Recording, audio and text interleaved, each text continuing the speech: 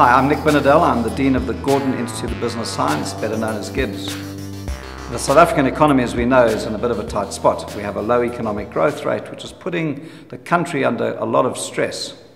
I think we all know and have learned in the last years that economic growth is the oxygen of a transition and the oxygen of a democracy. Unless we can keep funding the transformation process, the country is going to really face major challenges. Any look at infrastructure needs, whether it's water or rail, power supply, which we're currently experiencing great difficulties with, really is a challenge to the economy. Our current growth rate is below the hurdle rate of what I think is a sustainable growth rate, given our political and economic history. So it's vital that we step up the growth rate. It's very hard to tell whether the economy will grow substantially more than it did in 2014 in the next year or so. Of course, we all hope it does, and maybe there's an uptick because we had difficulties in the mining industry this year, which affected the growth rate. But I think there's a ceiling to the growth rate of about 3%, perhaps, if we're lucky. That's not enough, and we've got to get the growth rate up beyond that if we're going to have a sustainable democracy and a sustainable country. So that's the big challenge, and a lot of this has to do with confidence. Individuals, consumers, companies, investors, foreign investors, all have to have confidence about South Africa as a place to invest and make a reasonable return. So I think that's the challenge. I think it's going to be a tough year looking ahead. There's no material sudden change that's likely to happen either way. So my expectation is South Africa will grow at more or less the same rate, with a bit better in 2015. Of course, where that leaves individual companies and industries is very different. Because that's the broader picture. Within that, there are sectors that are going to grow.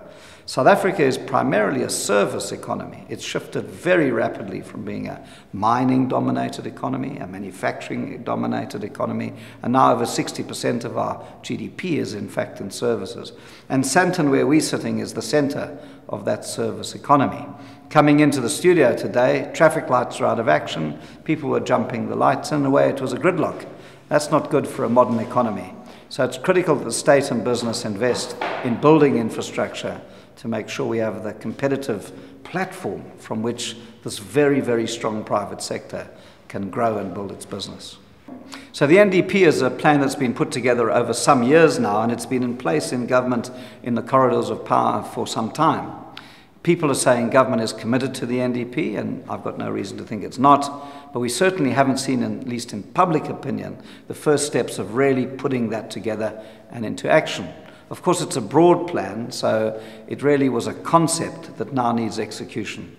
Some or other plan is critically important. We have to have a framework of consensus, including Labour, that we all work towards to make the economy competitive. So I'm hopeful that we'll see more action in the next year on the NDP, or we really will start to question whether this was a paper exercise. Well, we've got two interesting dynamics going on. On the one hand, the Chinese economy has slowed down a little, but remember, it's still growing at a rate which is going to sustain a lot of countries like ours' exports. But it's not growing at the pace it was, so that has some impact. The paradox is the American economy is recovering, and of course the African economy is looking pretty positive. So maybe the one will trade off with the other a bit, and South African companies are investing in Africa on a significant scale, so maybe there'll be a bit of offset. China is an important partner to South Africa, and at least at its current growth rates, many of our exports will continue, although maybe at a slightly reduced rate. South Africa is a modern service economy, and to make that work, you need certain fundamentals. It doesn't require a lot of capital investment, but less than manufacturing. But what it does require is an infrastructure. So you need to be able to get around a city. You need regular quality electricity. You need a good education system. You need all of those fundamentals are a platform from which you can build a service economy. And in that sense, we're lagging. The question for South Africa is how to make sure that our cities, because it's mainly our cities, and there are a few key cities, Sandton and its environments, Gauteng, are central as hubs of a service economy. We've got the firms and we've got the institutions and we've got the individuals for that. That's got to be a driver for South Africa.